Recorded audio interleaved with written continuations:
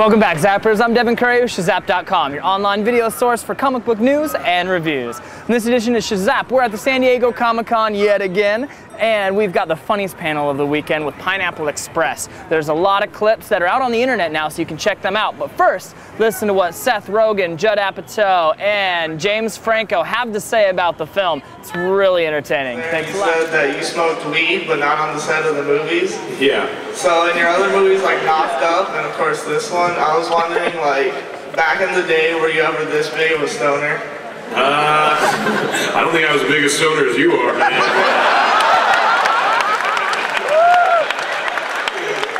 How did you get here?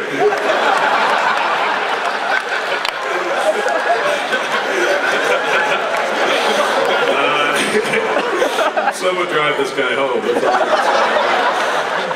Yeah, you know, when I was young, I smoked a lot of weed in high school. I mostly did that. But you can't smoke weed while you're making a movie all day. It's just too hard. There's lots of heavy equipment around.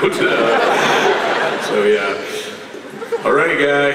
You couldn't even go to high school in Vancouver without rolling a cross joint. That was just part of it. There's one shot in the beginning where I'm smoking weed with a fishbowl on my head, and we did that in high school. It was stupid. I don't know what we expected the outcome to be.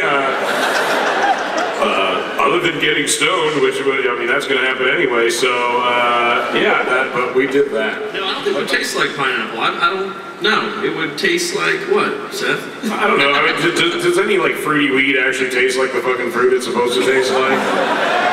No is the answer, so probably just tastes like smoke.